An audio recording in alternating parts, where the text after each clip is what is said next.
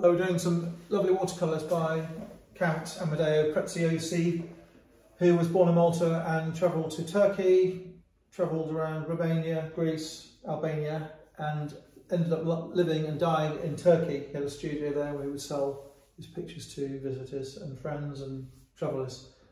So we have done a video of the big one on our website with a price, and now I'm going to discuss these little ones which will be priced the same.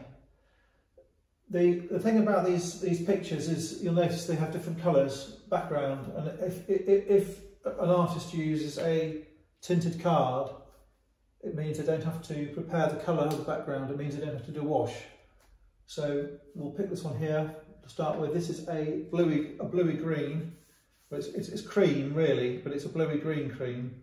And he has painted a musician with a tambourine and a dancing bear with sadly a chained nose. And the Turk has the customary headgear, and the painting is painted on a card which was not faded. This is the colour of the card. And if you're worried about the card colours, or the fact that not all of his pictures are signed, you can look at what's available on the internet and you'll see that there is a variety of tinted papers. And recently an album of scenes was sold for £375,000 in England. I think it was Bonhams, and it had 81 separate original watercolours in it, which were done by Preziosi.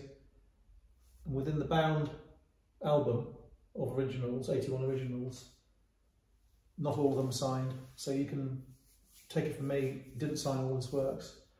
That one is signed. These are not signed, but they are by Preziosi. And when you look at the way the pencil background is done, for example, you'll see that the scrubbing of the pencil is the same. I'll show you what I mean. This bit here, it's the same. And he has favourite colours, and he uses favourite colours. And he uses tinted paper, and doesn't do background colour, doesn't do wash. So he has a head start. He could just start painting the figure. So he'll draw in the figure, and then he will go over it and colour certain bits of the paper, and other bits he won't colour. He hasn't coloured that bit there. He hasn't coloured all of that. On this one, oh, there you go. He hasn't coloured any of that, or this bit. So you have a sort of single-minded artist doing his own thing. This one here is a masked female with a sleeping child, with a hood and a large cloak, and there is a lovely turquoise colour to that one, and a very bright coloured cap on the sleeping child. Heightened watercolour, yellow shoes, the same yellow he's got in there,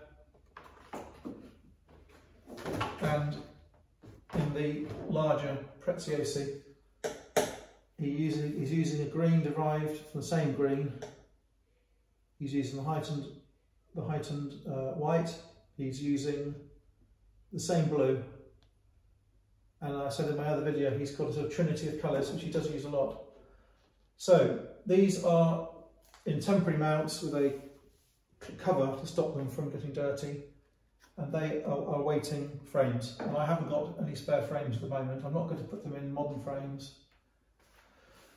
I'm going to put them in reused antique frames. I'm not going to put them in fat gilded ones, gilded ones, like something Liberace would use. I'm going to wait till I find a fairly neutral, plain, modest frame with I will use a mount of a similar size. So they're not signed, these two. They're not dated. They're going to be 1850, 60 or 70. They are Turkey or Albania or Romania or Greece. I think they're going to be Turkey. They're colourful. They're not faded. That one has a very unusual background colour. That card is very unusual. Very, very, very, very unusual for a Preziosi. That one is a normal sort of Preziosi colour. Not as light as some of them, it's not as dark as some of them. And I think that that is a better painting, but it's not a very nice scene. That is a nicer scene, but not such a good painting. There's two elements to that painting. There is some damage here and here, but I think I'm going to put the same price on both of them. Very nice technique. They're studies. They're unusual. They're not posed. I mean, they are posed in a way, but he hasn't said to that guy, please stand this way. He's just painted what he saw. I don't believe that is a posed sitting lady. Could be, but I think he's just made observations and painted what he remembered or recalled. He has done so many pictures. I just can't believe how many paintings he's done. He must have been basically painting continuously. I think because they have a Maltese connection, these in Malta, because they are not lithographs, they're not copies. I think that, and I have got evidence, documentary evidence, to say they are not fake, and they are by the same hand, as one with a signature. They are by Preziosi. I think that you have to think about the value, and they appear quite expensive, but I don't think they are expensive. If you look at the other art from Malta or England, they're not. They haven't gone silly on price yet. Will they go silly on price in the end? I think they will.